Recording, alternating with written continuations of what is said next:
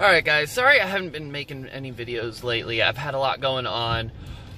Death and family drama, and my wife was working and no longer working, has decided to start her own business. So, yay! Big announcement stuff! Fun! Alright, so I'm just gonna let her tell you a little bit about it first, and then we'll get into Goodwill and see what we can find.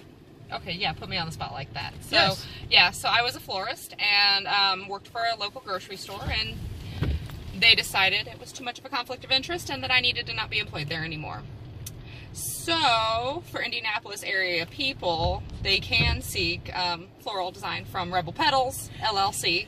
So, you know, we did that a couple weeks ago, so we were already on our way to doing this, but you know, that's our full-time gig now. I will drop a link for her Facebook page and the website that she has going, if anybody around here is interested. So, alright, we are here at Goodwill. Let's see if we find anything good with the whole coronavirus thing going on right now. Yay. Alright, wish us luck. I didn't get a whole lot, but I did get a few things. I picked up a few DVDs. Brain Quest game. I'm not sure. I had a hard time trying to find anything exactly like it, but I only paid $2 for that thing.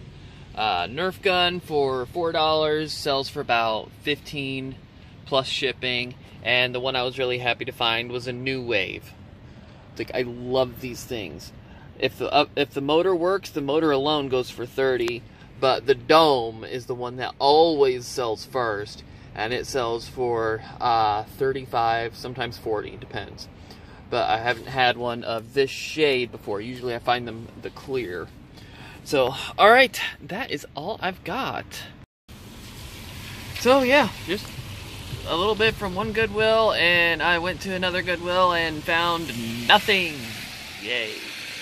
It's getting harder, and the people at Goodwill were actually cleaning the carts when I walked in, and I'm like, okay, this is weird. They never clean the carts. Ever. So, yeah.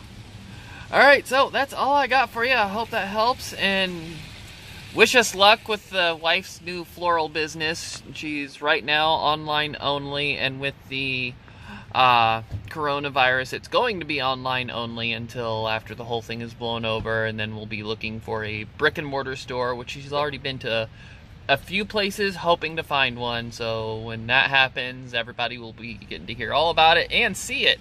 So alright, so don't forget, like, subscribe. If you have any comments or questions, just leave them on down below.